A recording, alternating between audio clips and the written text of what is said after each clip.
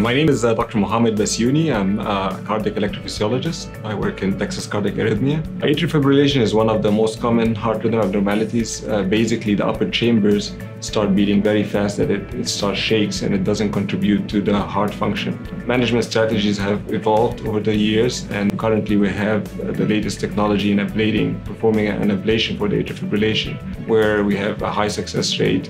The procedure is brief and the patients can leave the hospital the next day.